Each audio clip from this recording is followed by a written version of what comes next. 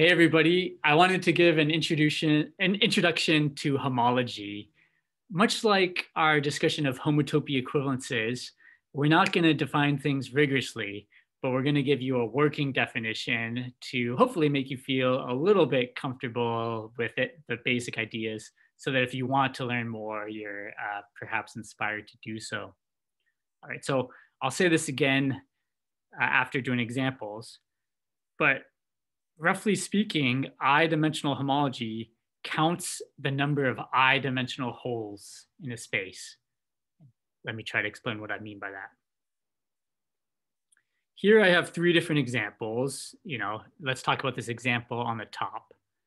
So zero-dimensional homology counts the number of zero-dimensional holes, and the number of zero-dimensional holes is just the number of connected components. So in this particular example, I have 6 different connected components, 1, 2, 3, 4, 5, 6. And they're different connected components because I can't walk inside the space from one connected component to a different one, right? They're split apart. If my space actually looked like this, if there was a bridge here, now I would have only 5 connected components, and if I had this other bridge, now in this space, I would only have 4 connected components, etc. So forget about these words rank that I've put here, trying to block them from view. Okay, but do focus on these numbers. So that 6 is there because 6 is counting the number of zero-dimensional holes or connected components. This space is just one connected component. I can walk from anywhere on this space to any other spot on the space. So that's why I have one zero-dimensional hole. And what even is this space here? Think of the space as the union of all the black vertices and black edges and red triangles. Or, think of the space as the union of all the blue balls. This is also a connected space. There's a single connected component. I could walk from anywhere in the space to anywhere else. So, all right, so that's what zero-dimensional holes measure, just connected components. And these 3 examples have 6, 1, and 1 connected component. Let's talk about one-dimensional homology. One-dimensional homology is a loop. So my top space has 0 loops in it. The space in the middle has 3 one-dimensional loops, either around this hollow triangle or this hollow triangle or this pentagon. So that's why this number 3 is here. And the space on the bottom, it has 6 one-dimensional holes. This hole, 2, 3, 4, 5, and 6. So in green, I've drawn loops around the 6 one-dimensional holes in this space. If you've heard of vector spaces before, vector spaces are something, they're very computational. Oftentimes, linear algebra, you're working in vector spaces. It turns out that homology does more than just count the number of holes. A homology group has the structure of a vector space, and the rank or dimension of that vector space returns for you the number of holes. So that's why I have this word rank here. Homology groups, you should think of as vector spaces, and the dimension of that vector space actually tells you the number of holes in your space. So you have a homology group for one-dimensional holes, and in this example, it has dimension 6. And you have a homology group for zero-dimensional holes, a vector space, and in this example, it has dimension 1.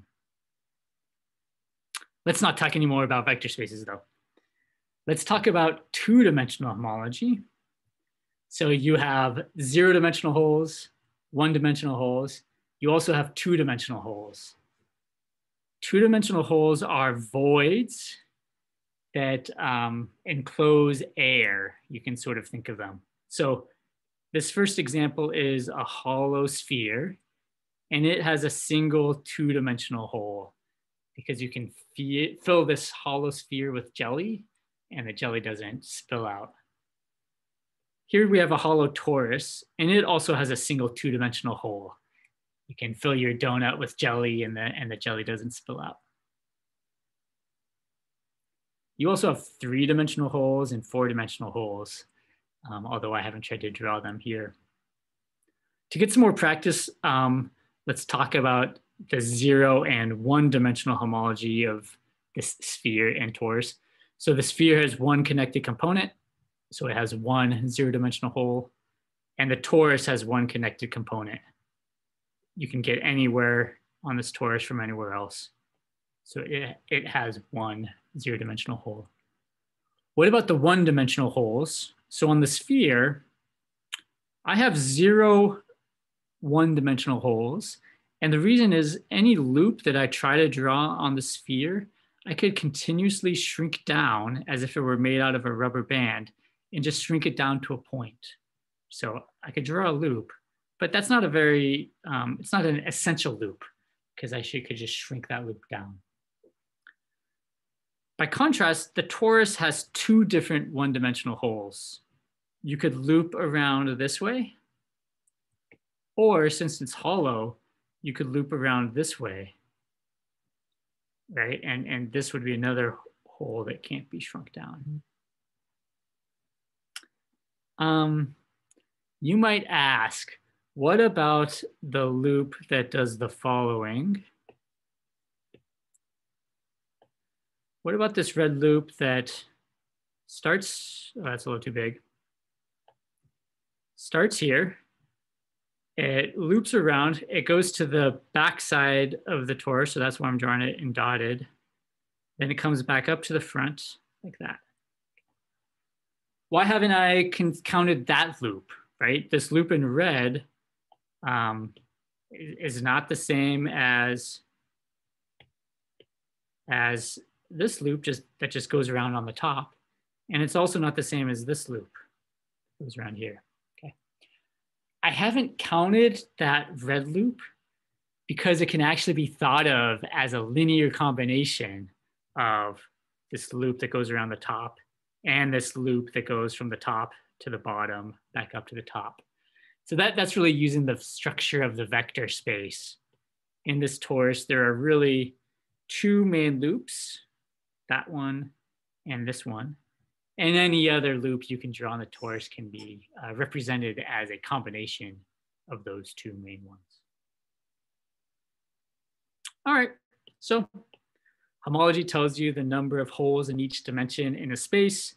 And for example, this torus has a single connected component and it has 2 1-dimensional holes going around this way or that way.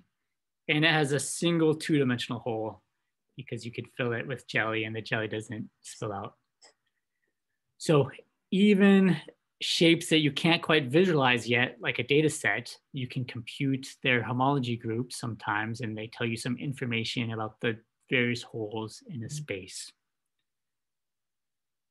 I've hidden lots of the subtleties about homology. And so, for example, I haven't really mentioned the homology of the Klein bottle towards you. For one version of homology, the homology of the Klein bottle is the same as that of the torus. But for other versions of homology, the homology of the Klein bottle is different than that of the torus. So it does get complicated, but it's really beautiful math. And I like the intuition, something computable on a computer that can tell you the number of holes of each dimension in a space. Public questions.